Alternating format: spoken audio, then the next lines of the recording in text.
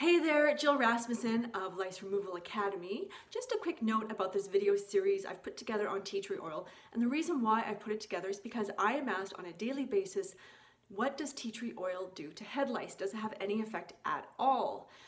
And there is a lot of research on tea tree oil. A lot of it is just research done in labs and testing done on bugs in labs. So I have taken what I've read and applied it to bugs that I obtain from clients, and I test it on the bugs, in synthetic hair, or directly on the bugs, or mixed in shampoo. You'll see from the videos, just to see what happens. In no way am I advocating to replace another product for lice treatment with tea tree oil.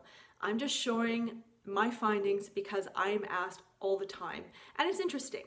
So I just want you to know that, and to always be mindful of what you're putting on your scalp and your child's scalp, and to be aware of what the product may or may not do. Okay, so if you do have any questions, leave a comment. You can ask me anything and I will answer.